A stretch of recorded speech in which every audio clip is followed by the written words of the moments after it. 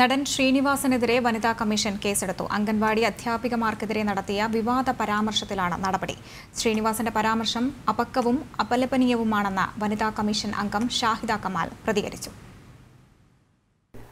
ജപ്പാനിൽ play school, kindergarten തുടങ്ങിയ സ്കൂളുകളിൽ സൈക്കോളജിയും സൈക്കാട്രിയും ഒക്കെയുള്ള അധ്യാപകർ പഠിപ്പിക്കുന്നുണ്ട്. ഇവിടെ അംഗൻവാടി എന്ന് പറഞ്ഞ് ഒരു വിദ്യാഭ്യാസവും ഒരു ജോലിയുമില്ലാത്ത ആൾക്കാരെ പിടിച്ചു നിർത്തുകയാണ്. ഇവരുടെ ഇടയിലാണ് ഈ കുട്ടികൾ വളരുന്നത്. അതുകൊണ്ട് ആ നിലവാരത്തിലെ ആ കുട്ടികൾക്ക് വളരാൻ കഴിയൂ. ഇതായിരുന്നു നടൻ ശ്രീനിവാസൻ സ്വകാര്യ ചാനൽ നടത്തിയ അഭിമുഖത്തിലെ വിവാദ പരാമർശം. ഈ പരാമർശത്തിനെതിരെ അംഗൻവാടി അധ്യാപികമാർ വനിതാ കമ്മീഷന് പരാതി നൽകി. പരാതിയുടെ അടിസ്ഥാനത്തിലാണ് നടൻ ശ്രീനിവാസനെതിരെ സ്ത്രീത്വത്തെ അപമാനിച്ചതിന് കേസെടുത്തത്. ശ്രീനിവാസൻ നടത്തിയ പരാമർശം പിൻവലിക്കണമെന്ന് വനിതാ കമ്മീഷൻ അംഗം ഷാഹിദ കമാൽ ആവശ്യപ്പെട്ടു. അംഗൻവാടി ടീച്ചർമാർ വനിതാ കമ്മീഷന് നൽകിയ പരാതിയുടെ അടിസ്ഥാനത്തിൽ നടൻ ശ്രീനിവാസനെതിരെ വനിതാ കമ്മീഷൻ കേസെടുത്തിരിക്കുകയാണ്.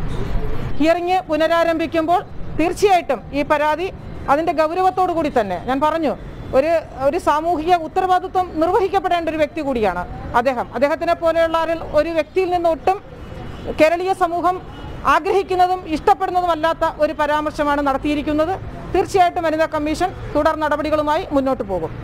ശ്രീനിവാസന്റെ പരാമർശം തങ്ങളെ വേദനിപ്പിച്ചതായി അംഗൻവാടി അധ്യാപികമാർ പറഞ്ഞു.